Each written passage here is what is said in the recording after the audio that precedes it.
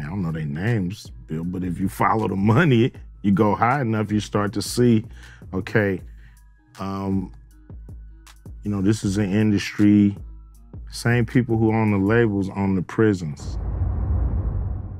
About a week ago, the legendary Ice Cube caused a major stir in the entertainment industry. He dropped a bombshell that had everyone worried for his safety.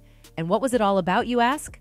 Well, he exposed some jaw-dropping revelations about the big shots in the business. Ice Cube had the audacity to claim that the NBA, yes, the National Basketball Association, was involved in some serious sabotage. Can you believe the nerve? But that's not all, my friend. He went on to spill even more secrets. You won't believe it, but he delved into the dark world of the Hollywood prison industrial complex. Oh yes, Ice Cube didn't hold back and connected the dots, revealing how the music labels are allegedly feeding people to these profit-driven prisons. It's like a scandal of epic proportions. But that's not all. Ice Cube made sure to grab everyone's attention by sitting down with none other than the one and only Bill Maher on his infamous Club Random podcast. So what exactly did Ice Cube say? Well, in a recent episode of comedian Bill Maher's podcast, rapper Ice Cube spilled some seriously shady tea about the music industry's influence on society. The episode, called Club Random, was a wild ride filled with gossip-worthy topics like fame, parenting, and a scandalous alleged connection between the prison industry and music. During the marathon hour-and-a-half conversation, Maher couldn't help but dish about his concerns over the growing woke culture. He totally threw shade at it, comparing it to the catty drama of the movie Mean Girls. According to Maher, these woke warriors are always on the lookout for flaws in others, creating a toxic atmosphere of constant fault-finding. But hold up, because Ice Cube didn't hold back either. He dropped some major bombshells, suggesting that all these petty arguments are purposely thrown at us by the powers that be to keep us distracted and divided. According to the rapper, they want us to focus on these insignificant issues instead of tackling the real problems that are tearing our society apart. It's just done to really keep us bickering and chasing these words, so they're not really getting to the root of the issues, which are most of the time very common, if we really go down to the root of it, Ice Cube said. He then argued that his experiences within the music industry allowed him to witness the puppet strings being pulled behind the scenes. According to him, it's all about power and control.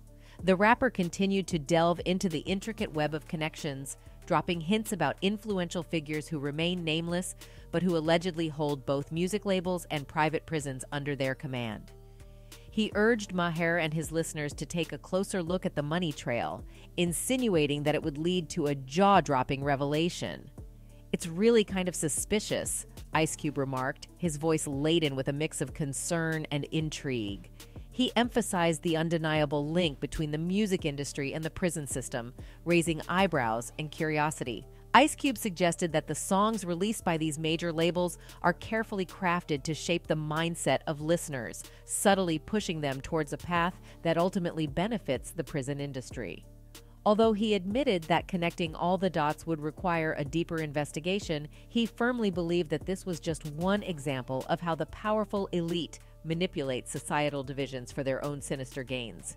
Maher, visibly taken aback by these shocking revelations, pressed Ice Cube for more details, seeking clarification on this mind-boggling claim.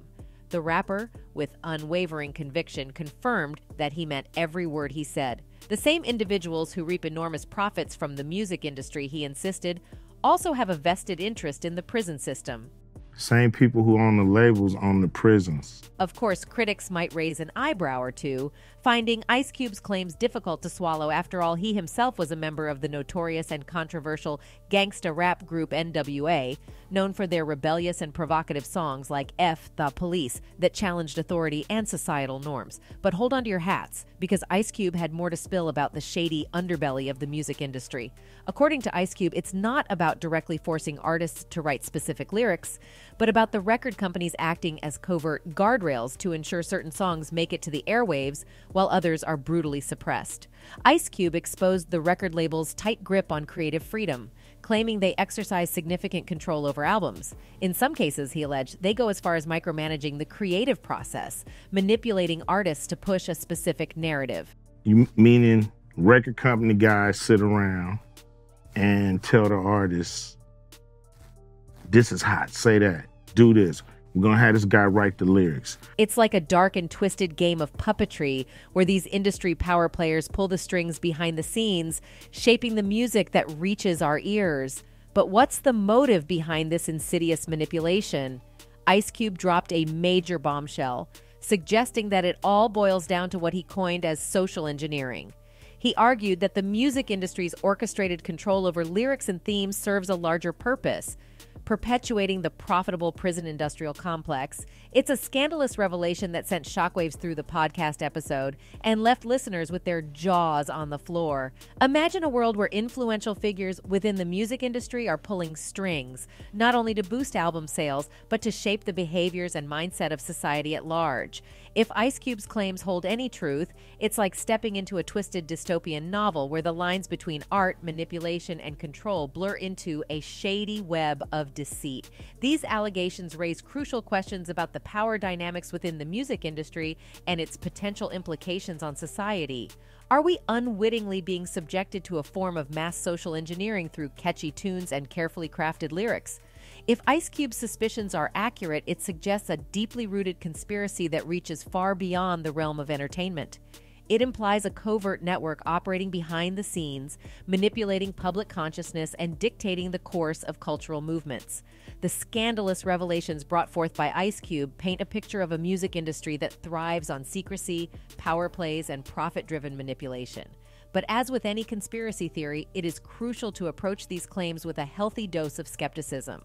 Without concrete evidence and specific names, Ice Cube's assertions remain speculative. However, they do raise awareness about the need for further investigation into the relationship between the music industry and the prison system. In an industry often shrouded in secrecy and veiled power dynamics, it is not implausible to consider that there may be hidden agendas at play. Whether Ice Cube's words hold any truth or not, his statements serve as a reminder to question the status quo and to remain vigilant in the face of potential manipulation. As the controversy surrounding Ice Cube's podcast appearance continues to reverberate, it is uncertain what impact, if any, his claims will have on the music industry. Only time will tell if these allegations gain traction, leading to a closer examination of the industry's inner workings and the implications it may have for society at large. In the meantime, the conversations sparked by Ice Cube and Bill Maher's podcast have undoubtedly fueled further speculation and debate.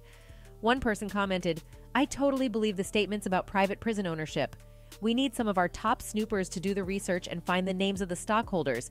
That is the only way some of our people will listen. We need to get our young people to listen to Cube. We need to stop selling ourselves into modern slavery and bondage." A second person added, "Don't need no paperwork when one of the biggest rap artists in our lifetime is telling us right in our face. If he's risking a lot just by him saying it, by us asking for more proof would actually be calling him a liar. Ice Cube is the proof and the truth." But amidst the whirlwind of gossip and conjecture, one thing is certain: Ice Cube's words have struck a nerve, igniting a fierce debate and shining a spotlight on the potential dark side of an industry that thrives on glitz and glamour. Whether his claims are ultimately proven true or dismissed as mere conspiracy, the impact of his words has left an indelible mark on the music industry's reputation. Anyway, that's it for this video, folks. Bye.